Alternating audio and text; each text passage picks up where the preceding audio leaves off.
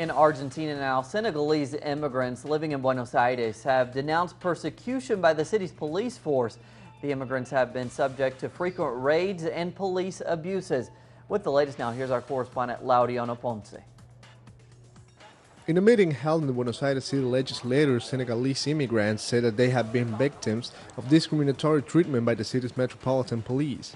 Representatives of the community of the African nation were received by local legislators who agreed to demand the city government, led by the right-wing Pro Party, to put an end to racist conduct by the local police.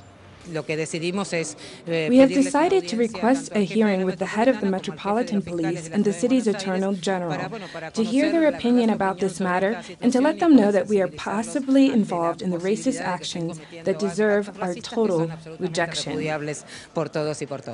Many members of the Senegalese community make a living as street sellers in Buenos Aires. They have said that despite having all proper documentation and paying the corresponding taxes for their activities, they have become a target for what they understand is a form of institutionalized racism by police officers and the city's judiciary.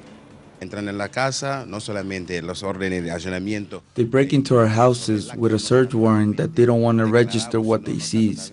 So these procedures can never be seen a real register of these cases and the goods and the cash they seized. Officials of the National Human Rights Secretariat attended the meeting and expressed their commitment to fight any form of discrimination against Senegalese workers. We believe all those who inhabit our national territory have the same rights, and here we see a systematic, repeated and racist violation of the rights of the Senegalese immigrants.